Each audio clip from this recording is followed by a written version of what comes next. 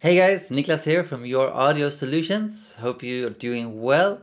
Today, or this week, we have Edwin Cox from West Music Group. It's a production company based in many countries, 42 countries around the world, with production studios and offices. It's a great episode if you're interested in making a living or doing anything that has to do with live music or sync music, being a publisher, being a composer, and all that. Edwin is currently based in Los Angeles. They have offices here in London. That's where they started, but he's now over in LA, where they have set up their new office and production studios, etc. In this conversation with Edwin, we spoke about him starting out as a sound engineer and how he eventually got into the whole library music business, the early struggles he encountered with West One Music, and the struggles of getting your music onto the shelves of the broadcasters, so to speak, before there was files, before the whole industry was based on files, I guess, when you actually had to have your music on a CD, on a shelf, on the broadcasters. Something I never thought about, but obviously that's how it worked. We talked about networking, and also something I've been thinking about recently is if you use the skip intro function on Netflix and Amazon Prime, if that affects the royalties composers and publisher gets nowadays. The best way to pitch your music if you're a composer, and the best way to pitch that to publishers like West One Music Group, how to get your foot in the door, how they as a publisher pitch to projects, and how they try to get jobs from projects that are happening. The pain of pitching and waiting, and the constant pitching you have to do, and the time you have to wait to get a meeting or for projects to come around, and all those sort of things we all experience as composers, or if you are a publisher too. And the benefits of lifetime contracts and why that's beneficial for you and the publishers. And I think you're going to love this conversation with Edwin, and I think you're going to take away a lot. And if you're into the composing part of the music industry, having your own publishing company, I think you find it's very useful and valuable. Before we get into the conversation with Edwin, I want to tell you about a free guide you can download straight away. It's in the link below. If you're a home studio owner, a freelance sound engineer, and you want to increase your client base, get more clients, this guide is for you. You can learn how to reach out to bands online, how to build profitable relationships with people in the music industry, how to get your foot in the door if you just graduated from college or university. This guide is for you. It's free. Just enter your email address, download it, use the tips in it, and I'm sure you're going to see results. But now, over to Edwin.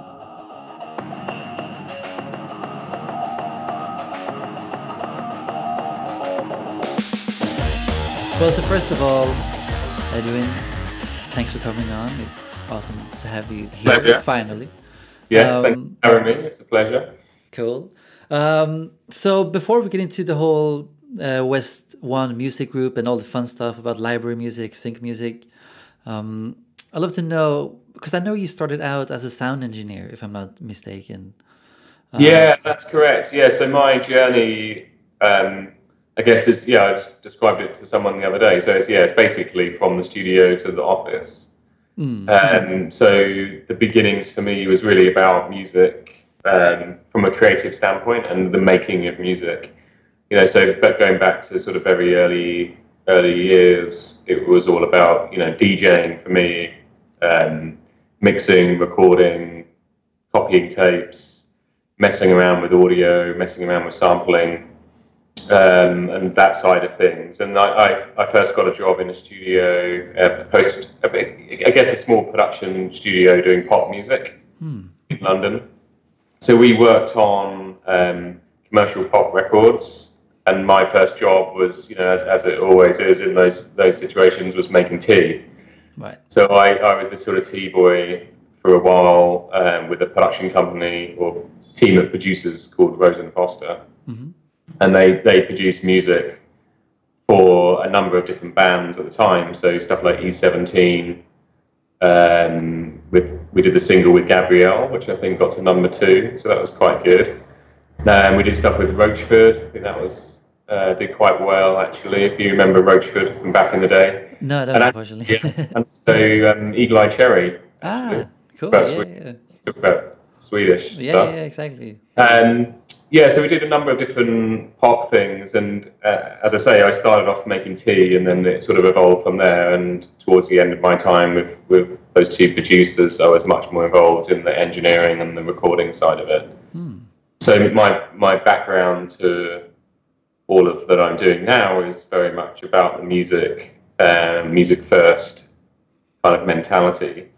And I think that's true of anything that we're doing now. It's really, I think what helps us stand out is the content itself. And obviously that's a very important part of being in the music business is the music itself. But, you know, you do sometimes lose track of that. So you do have to bring that back sometimes and go like, Yeah. you know, if the music's good, it will find a home concept. Yeah, exactly. Yeah, and that was a big thing in the early days of West One as well. It was really about, you know, when we started West One, everyone was saying, "Oh, it's too late. The market's too saturated. There's too many people doing this," Wow. and you never get a space on that shelf. And there was always this mystical concept in the early days of West One around getting your CDs on the shelf of a TV company. Right. And you know, we wanted people to reserve a space for us. So that's kind of an interesting concept. Yeah, yeah. So, but did you say they use CDs back? Obviously, they did. That just never entered my mind that there would be huge libraries of CDs, right? Yeah. So, I mean, yeah, we talk about that here quite a lot as well, because you sort of forget now we're in this digital space. Yeah. It was actually really simple. What we used to do was make albums, make CDs, and we had a warehouse. We did the manufacturing in Austria, in Switzerland, and Austria and Switzerland, sorry. And yeah, we used to manufacture these CDs, put them in a warehouse, and then we'd send them out to our clients, not just in the UK, but also around the world. Right. So it's a much simpler process than it is today, because now I think our music goes to about 500 different destinations. Yeah.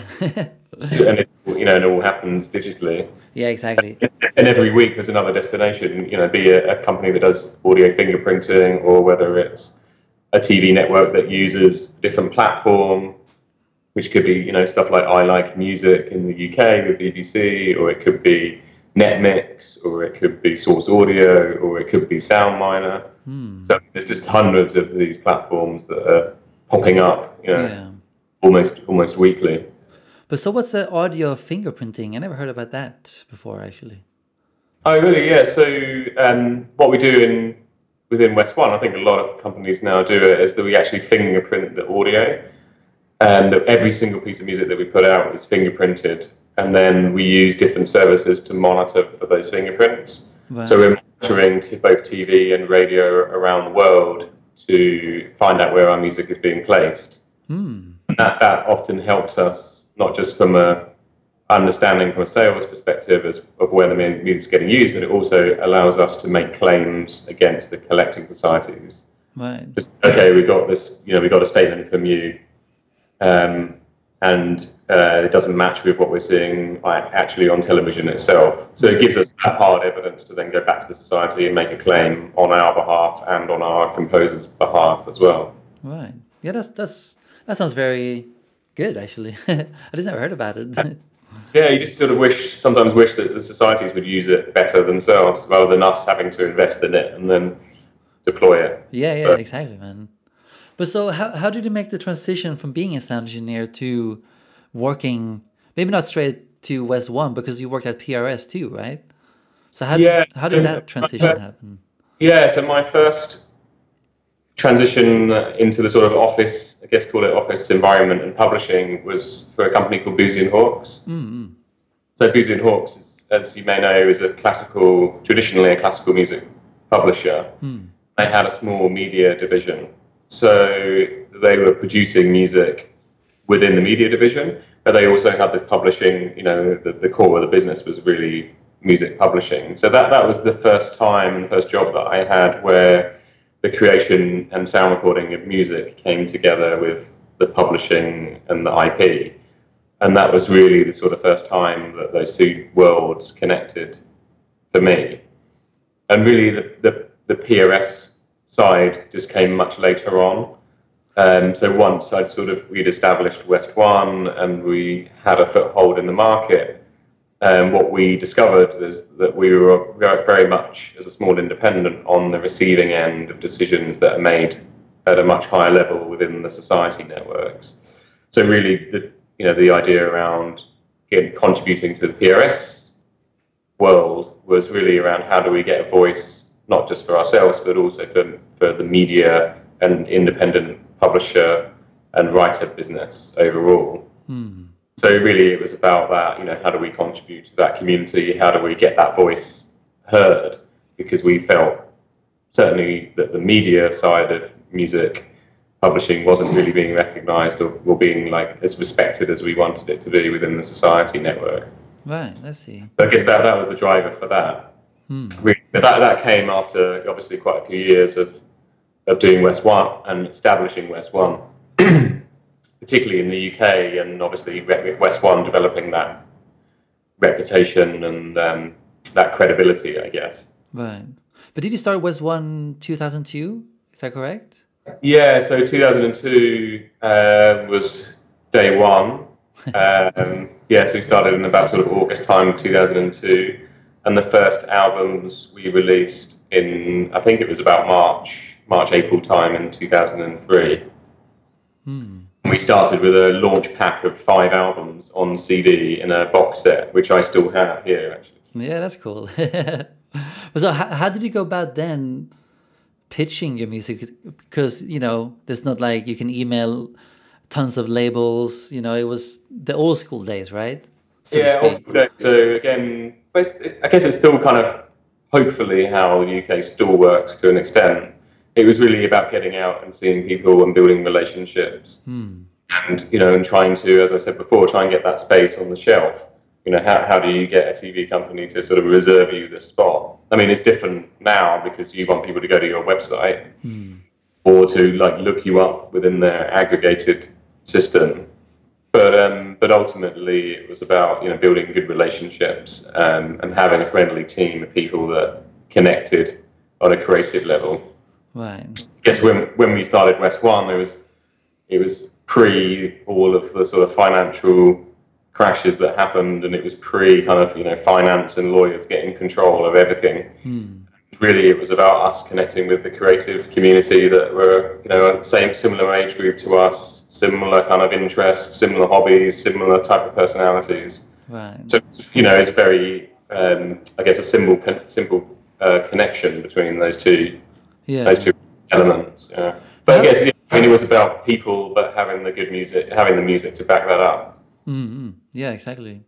So how come you wanted to start your own company? Did you get some sort of an entrepreneurial bug, or have you seen some other people who inspired you to do your own company? Yeah, so the history of West One, there's 2 other partners in West One, so there's 3 of us now overall. And the 2 other partners is a guy called Richard Harvey, who is quite a well-known composer. Right. And Tony Pryor, who is a serial entrepreneur and business accountant, finance brain. Right. And those 2 individuals are quite a bit older than I am. And so they had this concept of West One in its kind of, incubator. And really were looking for younger people to come in and to run it day to day and to be the face and to be the driver for it.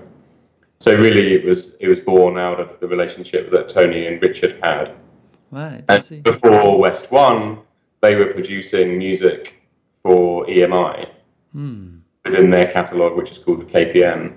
Right. Yeah, I heard about that, I think. Yeah, so at one stage, Tony and Richard, under this company umbrella called Fireworks Music, had about 120 albums within the KPM catalogue, which were actually produced by them, but it looks like it's KPM. Right.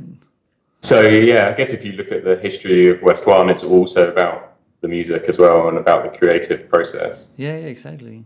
Particularly through Richard and his composer relationships. Yeah. So what were some of your early struggles setting up the West One group company? Did it take a while to get the whole thing going, so to speak?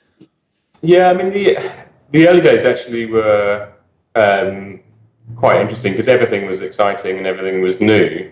So, I guess the biggest challenge was always to find who the people were, because we hadn't really done it on our own before in that way. So it was really about, trying to find who the right people were to talk to, and to make those connections. And as I say, to try and get them to reserve that space for us and to recognise that we were there.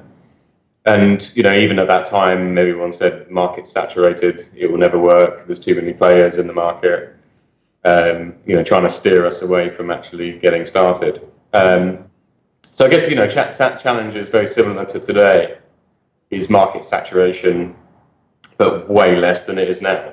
Right. And also, finding the right people to talk to and finding the right connections and the people that can make the decisions about music.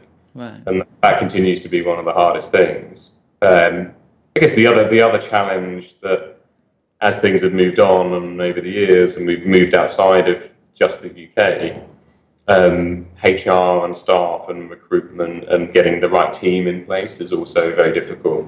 Yeah, I can imagine. Yeah.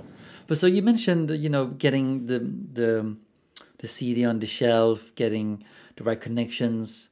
So what was your plan, or did you have any strategy to grow your network and finally find a place on the shelf, so to speak? Yeah, I mean that was purely what it was about. I mean that was almost everything. It was really about make the music as good as it can be, make the connections on the client side and try and get that position and get that recognition and get that space, and then from there develop the opportunity to really grow the business. But was that through networking events or just taking people out for coffee?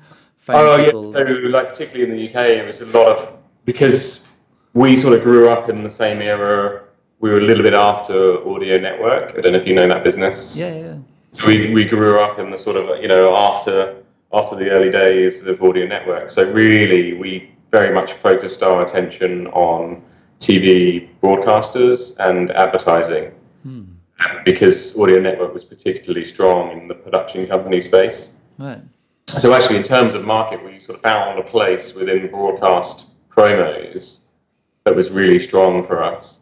And so we just really, I guess, in those early days, really doubled down on where we saw the revenue coming from. So we really focused quite heavily on, those traditional broadcasters. So BBC, ITV, Channel 4, Channel 5, and Sky. The other one at the time. It was, a huge financial opportunity for us. Yeah. So, and within those companies, there was often these big teams of promo producers. So we would take, huge teams out for lunch and entertain them. And we'd also do an event annually in the UK called Promax. Okay. And so we'd always have a stand at Promax. We would always do parties around Promax. So there were some events that we did around that as well. But a lot of it was, face-to-face and entertaining. But which I don't think has changed too much in the UK now, although a lot more decisions about music are happening at a much higher level. So nowadays, you're seeing that music choices are made by the lawyers and the finance people who are dictating what catalogs to use. Oh yeah, I didn't know that. Yeah, either based on some kind of publishing relationship they have, or whether they own their own catalog now, right, or whether they're getting something cheap or for free, or if they simply just have a blanket relationship with an individual company. Right. You're seeing much more control over music choice from above. Right. But so, because there is a lot of websites, and also your website, I believe, where you can come and search for music and hopefully find something for your project. So you say that happens less nowadays, and it's more actually on the other end, so to speak, where it is lawyers and finance people. I think that still happens, within a certain group, but you almost have to, certainly at the bigger broadcast level, you have to establish the relationships first, and then the site becomes accessible to the creative team. Right. So it's, I guess it's, if you look at it in two different ways, it's like bottom up and top down. So you've got the creatives wanting to embrace the music and wanting to use the music because they enjoy it and they think it's relevant for their creative, hopefully. Yeah. And then you've got the top down, which is the lawyers and the finance people doing the overall agreement and working out the terms and working out how much you're going to get paid. Right. So it's kind of, it's in between those two worlds. Mm-hmm. And then, you have individuals that are not party to that can make their own decisions. But that's, generally that's production companies or creative individuals that are making, videos for YouTube or whatever it is, or Right. corporate video or advertising. Right. So getting a meeting with like BBC, Channel 4, Sky, those companies you mentioned, how does one do that? How does one get in the door, get a foot in the door? Well, I think it's just, it's about being persistent. I mean, it's been quite interesting because we launched in the US in 2016. So I'd say to some extent it feels like we've sort of started again. Yeah. So we're doing things here which sort of hark back to the early days of West One, which is like trying to get meetings with the right people and having those meetings cancelled, various times along the way. Yeah. There's some companies that I'm still yet to meet with, and we're now in year 3, year 4. So I feel the pain of trying to start something by trying to do that here as well. Yeah. So it's, a lot of people, obviously there's brand recognition and there's music recognition and there's a lot of history in West One now, thankfully. So we are shortcutting a lot of that, but I still experience it, most weeks where we're trying to do something and we're just hitting that kind of, we're just another music company reaching out and there's been 250 that week. Right. Yeah. I mean, it goes back to maybe like you said, like starting a company all over again. Starting again, but we're now unbelievably saturated marketplace. Right. And there's what we've termed the music is free disease. So you're fighting against, the supply and demand is completely out of whack, basically. Right. Also, basically, the supply is way bigger than the demand. Yeah, I think my view is the supply is definitely bigger than the demand. Right. So it's really about what we can do musically that makes us more interesting, makes it unique, makes it different, allows someone to open up a different market as a client. So that can be as simple as doing, we started doing much more sort of Latin and South American music. We have a dedicated label for that called Somos within West One Music Group. Right. And, we did that partly for the Latin client base, but also for the American client base as well, because, we saw that as a good, a great growth potential within what's happening, the Hispanic community in America. Yeah. So, then there's lots of those things that we're exploring and trying and pushing for within West One, where we can create product that's unique, because that's one of the big questions. Is like, what makes you different? What makes you special? Why would I engage with this over another company or another supplier? Yeah, exactly. But so, because obviously we have Netflix, Apple coming up, Amazon, and all these guys not pumping money into content, but bringing some increase in money into projects, right? Like there's more TV series, films, etc. Is that something you have seen grow the market as well? I mean, you're saying it's saturated, but has it also grown? Yeah, I mean, the market has definitely grown. I mean, I did a list of recent Netflix shows that we've worked on just over the last couple of days, actually, and the list is gets quite long when you put it all together. So that there is the explosion of content, particularly out of the States, is huge, and that was a big driver of us launching here as well. Was that we always saw America as the great content king, and that is true now more than ever before. And as you say, I think now we're into this streaming wars era.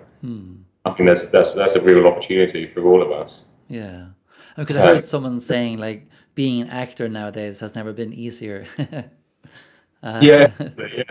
I don't know if the same for composers and stuff. Maybe not. Yeah. But so talking about the composer side of it, because I guess you receive a lot of emails from people pitching to you and wanting to work with West One. So is there anything you can recommend composers do to, well, first of all, uh, get your interest in opening the email, and uh, what a good pitch looks like. Yeah, I do receive quite a lot of emails, but I do try and reply to all of them. I don't always have an opportunity to listen, but I do try and acknowledge that I have it, and I pass it on to the A&R team. So we have an A&R team, we have an email address where everything is aggregated, and then that's all reviewed together with the production team. So mostly based out of the UK, although we have some resource here that looks at demos, but generally run through the UK, and then it's farmed out and pushed out to individuals depending on their specialist, if the music covers kind of specialist area, or if it's interesting for maybe a producer here that's working on something. So I try and go through everything. I think, I guess key advice would be to have some kind of specialist kind of area again, and to make it focused, to make it easy for us to go through. So it's quite difficult when you get, sort of 100 tracks and the genres are all over the place. It's much easier for us to go through something and to see that there's a focus on it, and to see that there's 3 or 4 tracks in a very clear, specific style. But we often get asked that question of, what are you working on? And the problem for us is we're working on 150, 200 things at the same time. So it's very different. And our production style is quite different to some other companies in our space. So we generally don't receive music, listen to it, say, oh, that's great, and then put it out. Our process is much more hands-on and much more production focused, which I think goes back to the sort of ethos and tradition side of West One. So we are purely looking for really good composers, really good artists, really good musicians, and then we will help formulate the brief with them, and we work with them to create the final outcome. So it's really, I guess, the best thing for us is just really displaying the talent and the best of what someone can do, more so than here's a million things and what are you looking for, or what can I pitch on. Right. And I guess, that is slightly different, I think, because there's a lot of companies these days that just, they send out a brief to 400 people, and then 400 people send their tracks in, and they either get accepted or rejected. Yeah. For West One, it's very different. And as I say, it's sort of handheld process, and we would work with the composer to produce something. Right. Well, so if someone just pitch you out of the blue and there's no brief to work towards, that's something that might get more rejected than otherwise, or? No, I think that would get more. Yeah, I think that would get more accepted, actually. Oh, okay. Yeah. Because then you can work with that artist or whatever it is. No, actually, this is great. I love this. So either for us, it'll either spawn an idea, or we'll go, oh yeah, that fits into something that we're doing, or it will be, oh, we really love this sound and we love what this person is doing. Right.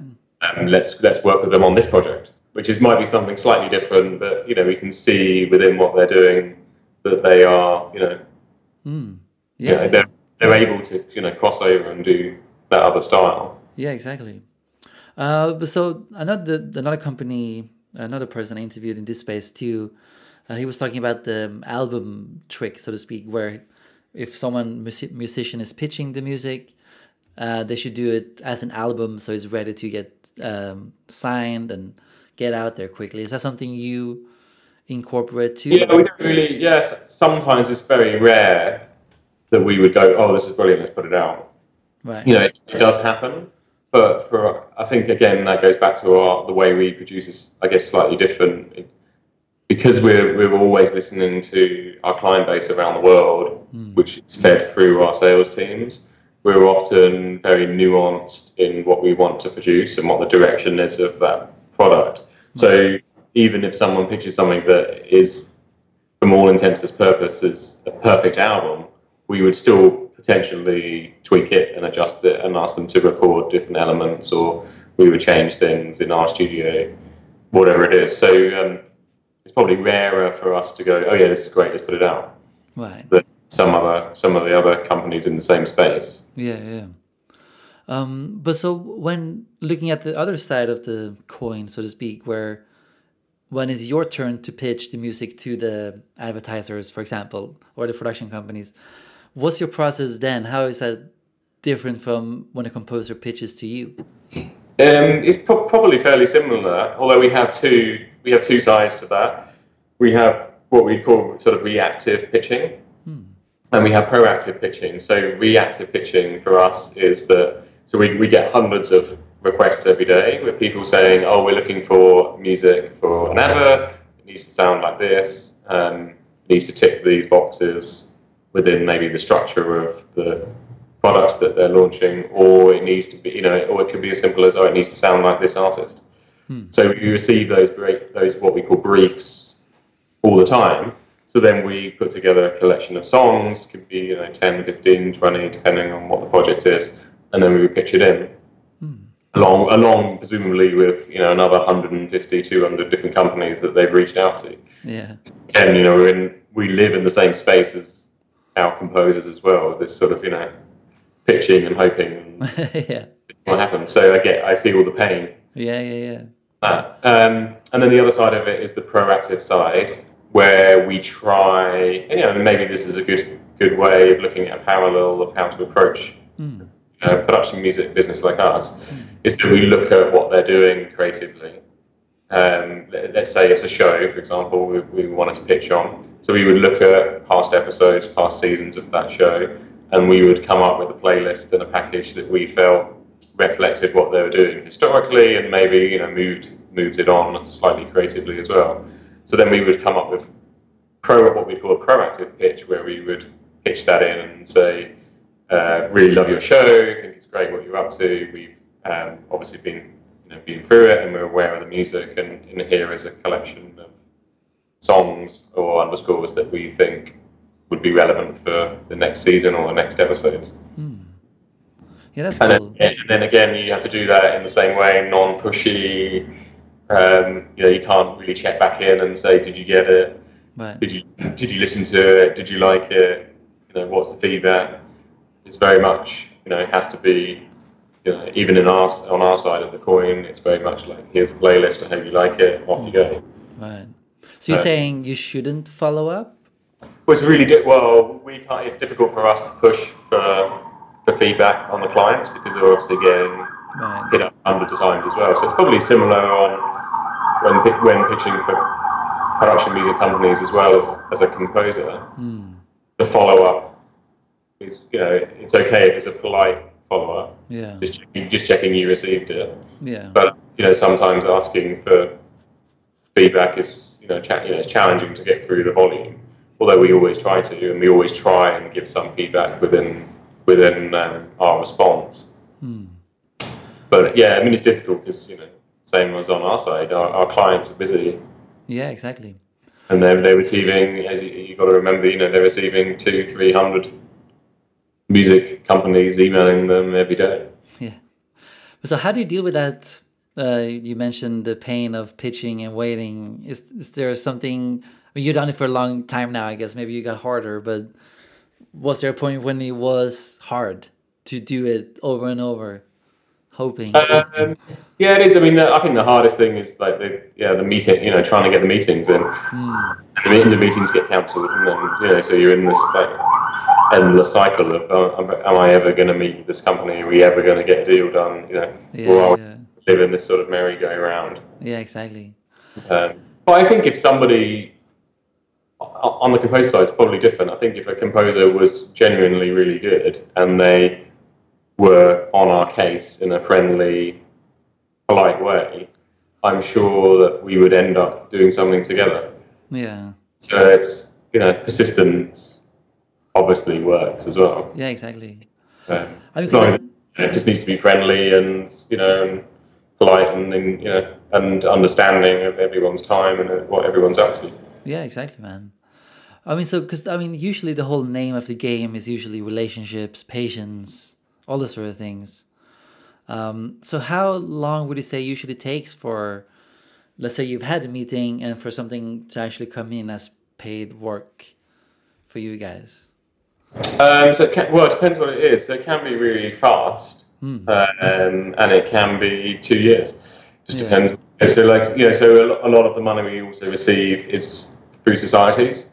So particularly in the European countries and Australia as well, actually, pretty much 90% of the money comes through the society network.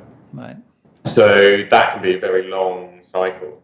So if something's used today on a TV network in France, for example, we might not see that until July 2020 or 2021, depending on what it is. So it can take that long to get the cycle. Yeah. Which, and that's hard for composers as well, because often we put stuff out and we know it's being successful and we know it's getting used. You've just there's such a delay in the revenue streams. Yeah. The society network primarily. Yeah, exactly. But, even from a client, even direct licensing a client, it's, sometimes an ad agency takes up to 6 months to pay. And as an independent, you just have to sort of take that on the chin and keep going. Yeah, I guess it's hardest when you start out, when you're experiencing your first payment, so to speak, when you have to wait those months, years, maybe. Yeah, I mean, we've had composers. So in the early days of West One, we had one composer in particular that I can remember where he did quite a few albums with West One, and he didn't feel the money was coming through fast enough, so he sort of went off and focused on his live music and gigging and doing custom music for advertising. And then, because he felt, the revenue wasn't there and felt a bit disillusioned by production music, and then all of a sudden the money kind of caught up, and then all of a sudden, attention back to production music. Right.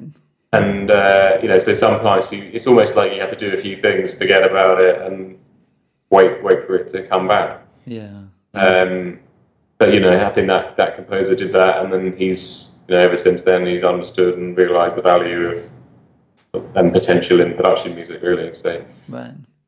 Is there it might be a stupid question, but is there any avenue where you earn more money, as in advertising, games or films, TV shows? Is there any of those that is more valuable than others?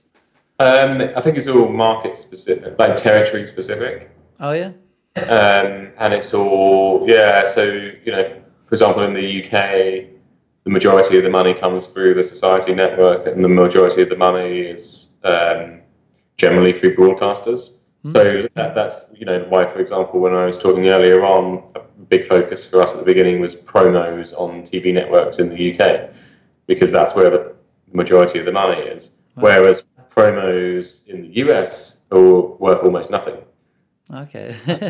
There's quite a sort of disparity from market to market. And, when you look at West One overall, it's really about that blend. So there's some areas where we get really good sync, but not very much back end. There's some areas where we have really great back end performance income, but not much sync. So it's just all a complete kind of blended picture, really. I see. Okay, that's interesting. Yeah, so it's much more about, for us, it's much more about the blend. And you can't look at production music as a hits business. Right. It's what they call a penny business, and it's where everything adds up as an aggregate. And then you suddenly go, oh, right, great.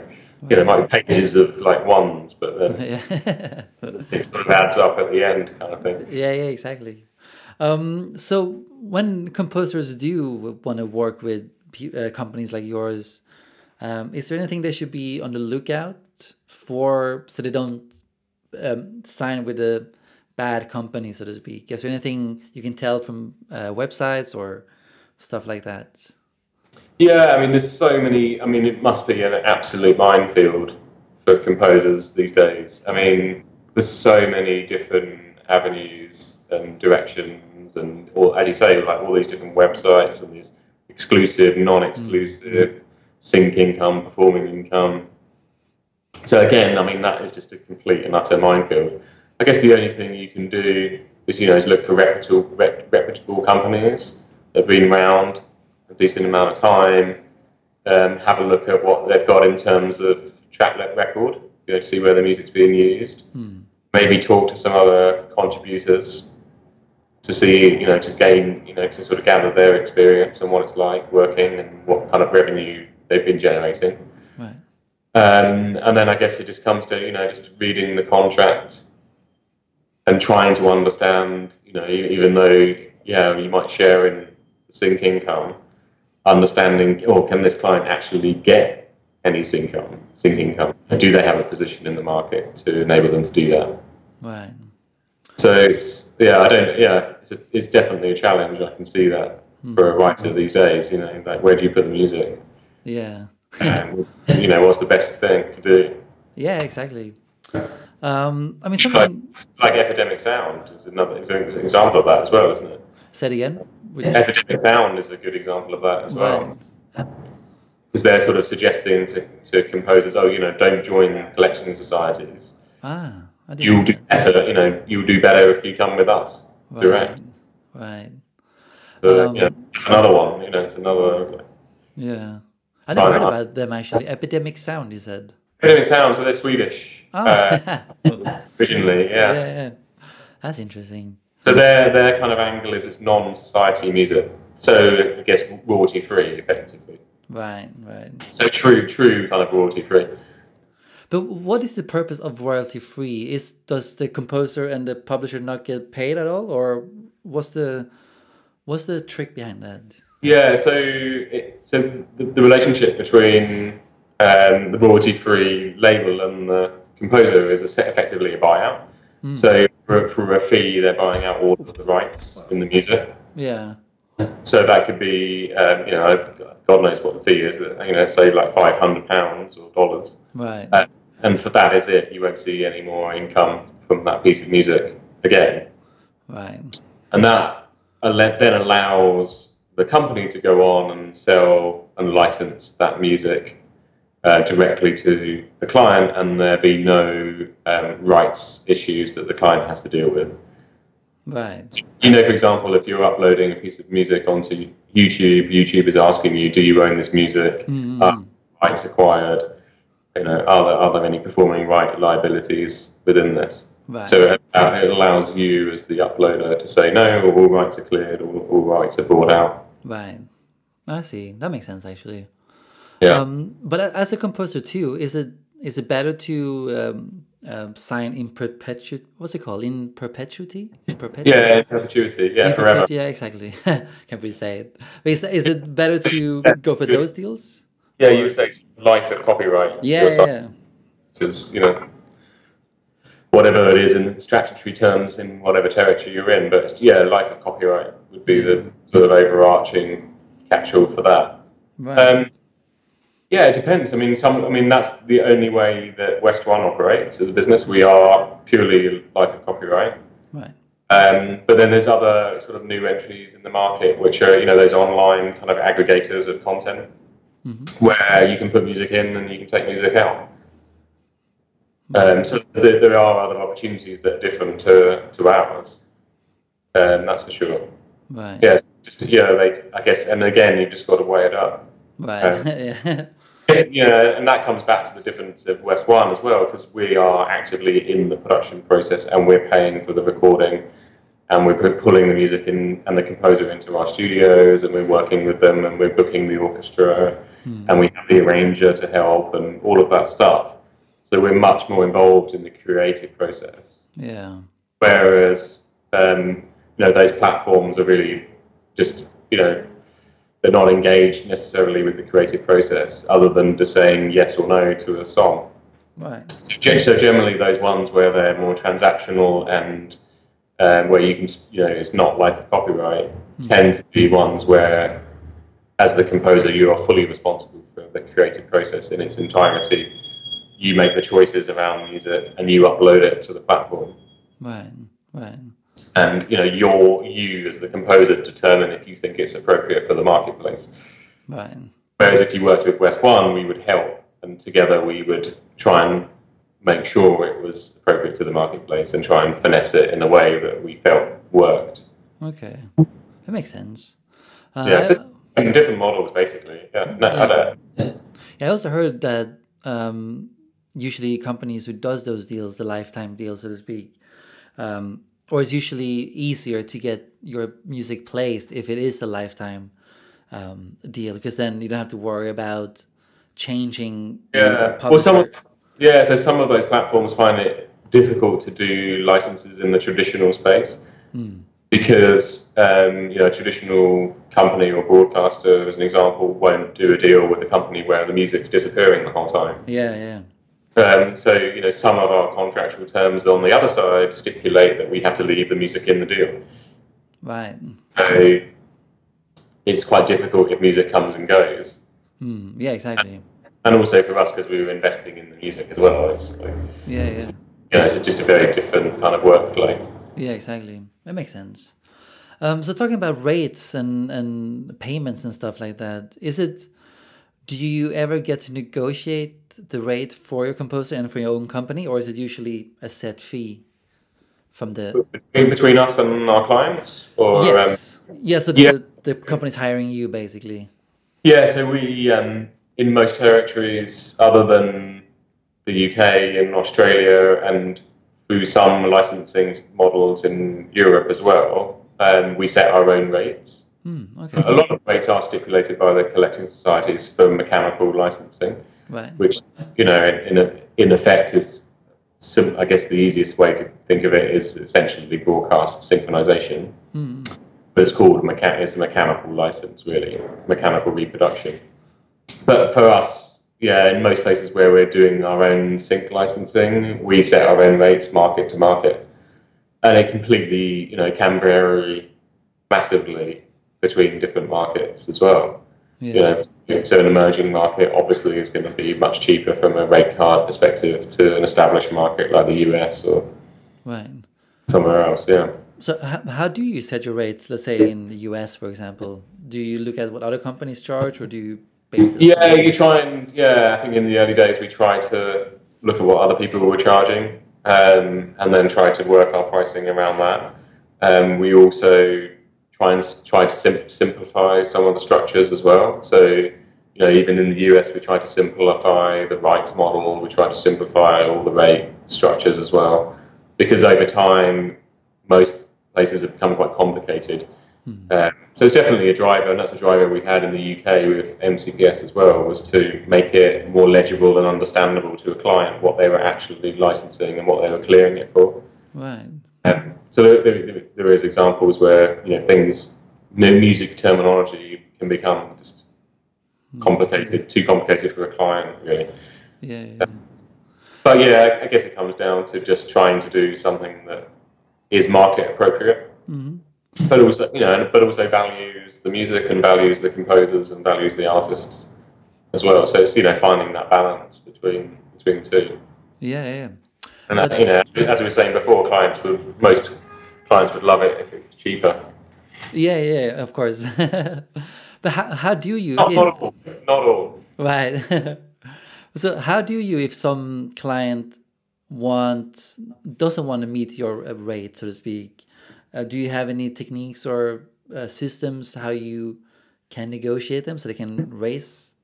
So you can raise their payment? We were trying to raise a level of awareness around, as I was saying, around the creative process as well, and not justifying. You don't really need to justify a position, but just making it apparent and making it obvious that there's a composer at the end of this as well.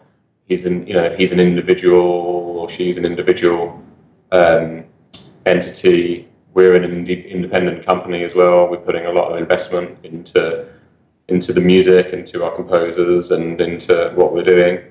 And that's how we value ourselves. And if it's not appropriate, that's okay too. Right. So you just have to. Sometimes we have to walk away from things, and so that's okay. You have to be brave as well, and not always chase everything. No. I guess that's the hardest thing when you start out, is to say, sorry, I have to walk away, because you're at the beginning. Yeah. It's not just us; it's the composers as well. So it's it's twofold really. So we have to somehow maintain some value proposition. Right. But do you involve the composer into the negotiations as well, or is it the purely stays. Yeah, it's just direct. Yeah, between us Right. and yeah. And how do So you negotiate with the composers deal was, then? Oh, the sorry. way, the way the deals are structured is that between us and the composer is that we have control of that process with the client, so we don't have to go back. Right. Unlike a commercial music deal, we don't have to go back for approval. We would make our own judgment. Right. Yeah. That makes it more sense and makes it easier. That's the whole idea. I mean, production music is it's supposed to be different to commercial music, and it's Yeah. supposed to be easy to license, and it's supposed to be pre-cleared, and it's supposed to be simple. Yeah, exactly. It's over the years, as the new platforms have come in, it has become more complicated.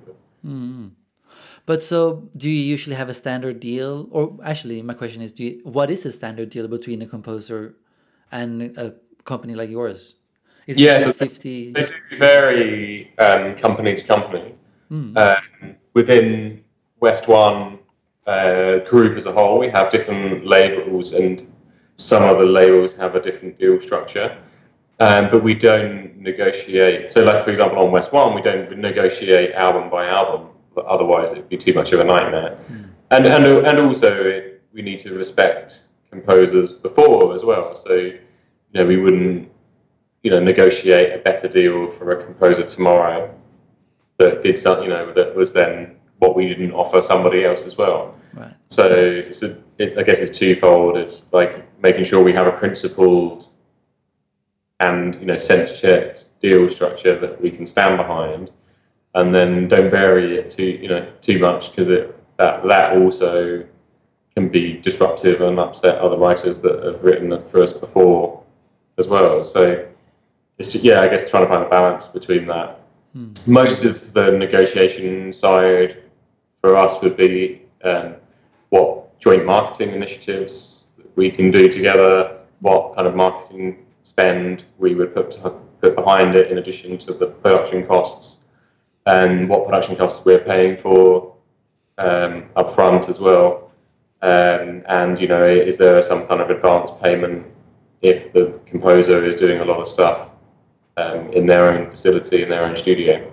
Right. So those are some of the areas where it's more of a discussion, more of a process together, but the broad terms we try and keep quite solid, basically. Right. That makes sense. But they're all different. I mean, every label is different within those as well. Right. Yeah. So some people have no recoupment, some people have recoupment, some people pay sync, some people don't pay sync, some people pay mechanicals, some people don't. Right. So everyone is slightly different. I mean, the most common one I've seen, maybe that's wrong or not, but it's usually, isn't it like usually 50-50 sync split? No, is it sync fee split and then royalty 100% to the artist composer? Is that? Yeah. So that's a sort of very traditional version of the deal. Yeah, in its purest form. Right. Those deals are varied a little bit these days. Yeah, it tends to be share of 50-50 of sync, and then the writer gets the writer's share of performance, and the publisher gets the publisher's share of performance. Right. That's interesting. Then there's a blend within that around, is there an advance, and is that recouped against the synchronization, and what are the recording costs, and how are they handled? Are they recouped, not recouped? Right. I mean, is that easier today? Because I guess most of the music is sort of in-house, as in it all takes place in one studio, one or two guys who does it, or is that not the case? Maybe. No, that's not the case. Yeah, No. So West One, I think there's about 10, 11 people in the production team. Wow. Okay. And we have studios in London. We have studios now in LA, and so those two teams have effectively a control of most of the production output. But all of the composers are freelance. Right. And throughout the history of West One, I think our last royalty distribution was to about 1,000 composers. Wow. So that's so it's a constantly kind of growing team and ecosystem of talent. Yeah. And like, for example, this week, pretty much I guess half of the production team are in Prague doing orchestral recordings. So they're doing a whole week of strings and brass on various different projects. Right. So, for example, we're doing a Thai pop album, which was actually produced in LA, recorded in Thailand. Yeah. And the strings are being recorded in Prague.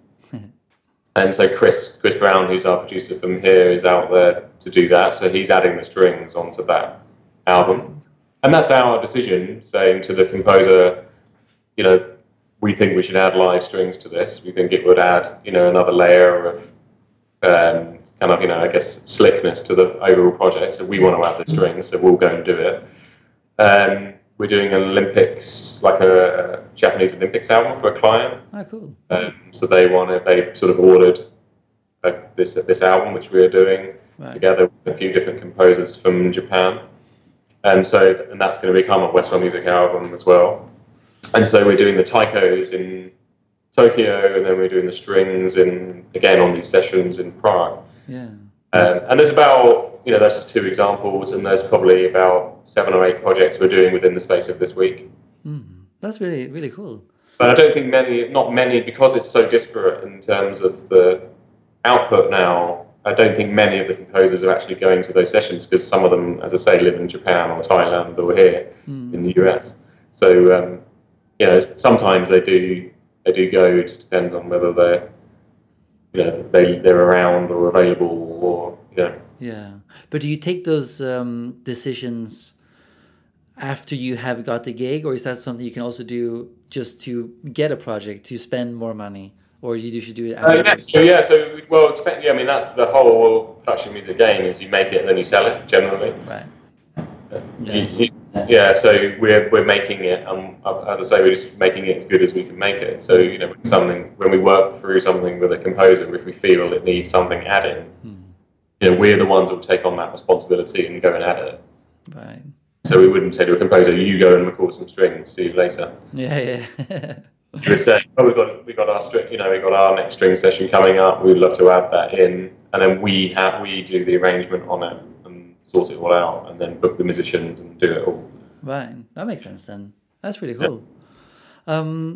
Maybe this is a random question, but you know, when you watch a Netflix show, maybe Amazon Prime show as well, nowadays you can skip the intro of the TV show. Skip the theme. Yeah, does that affect the royalty composers and you guys earn? I don't think it does. What is difficult with those services is there is a bit of a lack of transparency around nuances like that. Generally, there is, you know, those deals now with the societies are generally on a par with broadcasters, or particularly with smaller commercial broadcasters. So there is enough revenue in the pot. It's just how that is divvied up and how that's shared on a usage by usage basis. Right.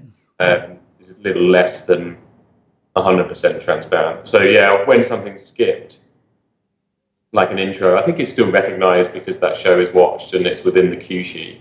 Right. So I would believe that if it's, you know, the distributions are generally cue sheet driven, and if that song is in the cue sheet and the show is performed, then it would be factored in. Right.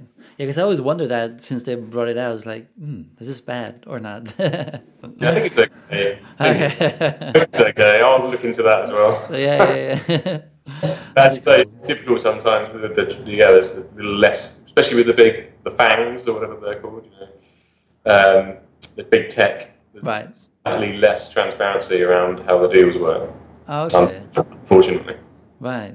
Would you say they operate different than, let's say, a broadcaster than like BBC? Yeah, it's just a bit more transparency and a bit more history, and there's a much more, you know, obviously in terms of established principles around licensing and distribution, which are slightly different in this newer world of streaming services. Yeah.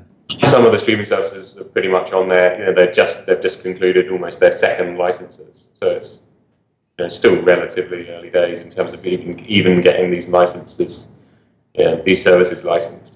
Right. That's interesting. So just coming actually to my last question here.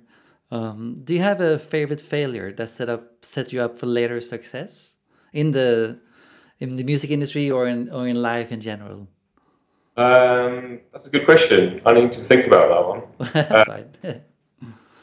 Yeah, I mean, probably failing all the time in what we're producing. I don't know. Yeah, I don't know. I think that's a hard question. I'm not sure That's okay. the answer to that one. That's fine, man. Probably failing all the time. Yeah, Not, yeah, just not really thinking about it and just keeping going. So probably constant failures. Right, right. That makes sense, actually. I mean, yeah, I guess you need to. Sometimes, I mean, the stuff that we've done where we've gone, oh, that hasn't quite worked, and we've given up on it. But I guess it tends to be music related more than anything else. Right. Was there anything in the beginning of starting West One where you thought, "Oh, this is how it works," but it turned out, "Oh, this doesn't work at all," actually? Not that I can think of. That's good. Yeah, that's making it sound like it's really, really but I'm sure there must be something. Yeah. Maybe come to you later in the day. Yeah. But that's cool, Edwin. Discipline myself to be positive the whole time, so I have no idea. Right. But can you let the listeners or watchers know where they can find more about you and West One before we wrap up? Yeah, so the best things to do if you're a composer and you want to submit stuff, so visit the website, have a listen through the different labels. So each label has a different personality. Each label has a different person that runs the production and is the production manager of those labels. So they have their own ethos and they have their own production style, and they have their own individual that looks after it. So go through that within West One and understand how that works, and then reach out to us. And there is an A&R email address, which is a&r@westonmusic.com, and I think that's accessible via the website as well. Yeah, I'll link to the website below, I guess. Okay, cool. Yeah, so maybe. So go to the website, do some research, have a look at us. Feel free to email the A&R email address, and then I think most of us within the team are listed on the website, and we're also on LinkedIn and stuff as well. So feel free to research what we've all been doing and all of that kind of good stuff. Cool. But we're as I say, we're an open kind of company. We have offices in about 12 different locations, so it's not just London and LA. There's also New York, there's Dublin, there's Paris, there's Germany, there's Thailand, there's Australia. So there's there's lots of different touch points depending on where the viewers are for this as well. So so feel free to get in touch. Awesome. Always looking for great music. Great. Yeah, exactly. Yeah. Awesome, Edwin. Yeah, thanks again for coming on, and it was awesome talking to you. Yeah, thank you. Nice to see you. Thank you, Edwin, for coming on to the podcast. It was awesome talking to you, and hope you, the listener, enjoyed it as well. Before you go, leave a like, subscribe, download the free guide, all that sort of things. Leave a comment where your thoughts are, if you have any questions. But that's it for this week. I'll see you guys soon.